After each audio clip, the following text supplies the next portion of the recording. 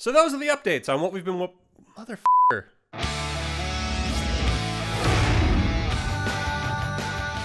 Hey everyone, another month, another video. And we're gonna kick off this month's video by jumping right into some exciting movie progress updates. Last month I'd mentioned that we'd hired a few 3D artists, and I'm pleased to report that we now have full 3D models for all 4 of the main characters. But before the modelers could get started, I first had to provide them with character model sheets to demonstrate what each of the guys should look like from different angles. These were basically cleaned up versions of the model sheets we used on the original series. However, to allow for costume changes that have to happen throughout the movie, the characters first had to be modeled without any clothes on, which meant that I also had to create turnaround designs of each character naked.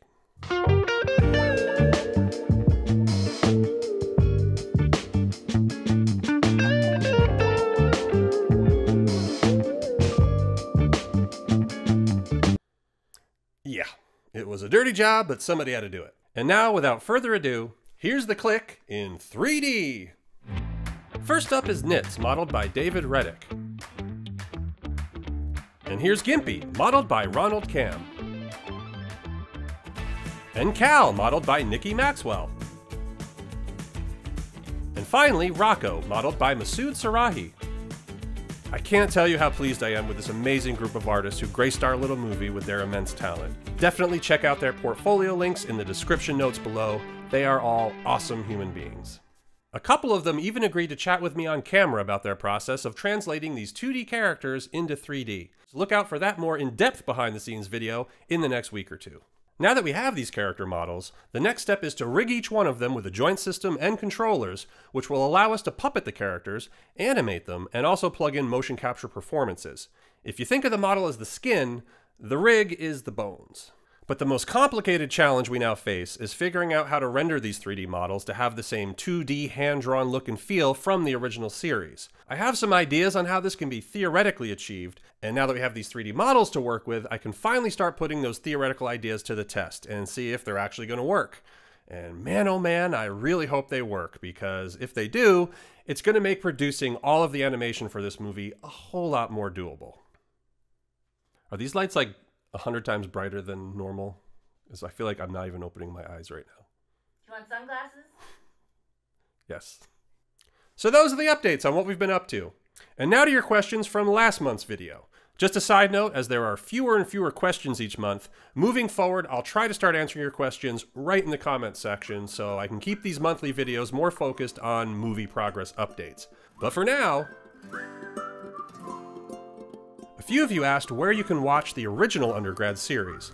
If you can find an old DVD on eBay and you have a DVD player from the 1900s, that's one way. But also, an anonymous hero remastered the episodes and put a playlist on YouTube. Here's a link. And thanks for your suggestions on other YouTubers that I could potentially collab with to promote the Undergrads movie and this channel. I'll definitely look into those, and if any of you want to put a bug into the ear of those YouTubers you mentioned, I wouldn't stop you. A few folks have asked when the Undergrads movie takes place. While I obviously don't want to give too much of the story away, I can tell you that the movie takes place in 2002. We're hoping to continue with the early 2000s vibes and music, and to capitalize on the nostalgia for that time period. We of course also want it to feel as much like the original series as possible, and that's also when the last episode of the series left off, so 2002 it is. Again, without giving too much away, the movie will kick off at the end of summer break as the guys are about to head into their sophomore year of college. And then things ensue, and that's as specific as I'll get. Someone asked about language versioning. That process happens in post-production after the movie is done, and I do hope we can find the budget for it. Basically, the script is translated into French or Spanish or what have you, and then we cast and record actors to overdub the dialogue. Speaking of dialogue recording, it's a segue, guy. That was me looking at Cal. You got it. Who did I voice in the original series? In Canada, I was Nitz, Gimpy, Cal, and 1 or 2 incidental characters, like this guy. And in the US, I voiced all of those same characters, plus Rocko. Wieners, wieners, wieners, put them in your mouth. Wieners, wieners, wieners, get it? It's like my Johnson Alpha. I see there are lots of voice actors in the house wanting to audition for roles, which is great. Though I'm pretty sure there are rules about using union and non-union actors. I'm not 100% certain, but I think a production has to be either one or the other. So, as with most things, it all depends on what we can afford.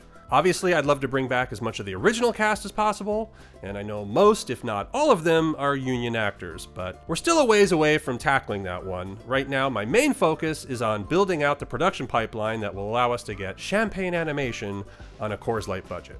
Anyway, thanks again for all the supportive comments you left on the February update video. They honestly keep me going, and I really appreciate it, and thank you for watching. Look out for the video of my interviews with the 3D modelers in the next week or two.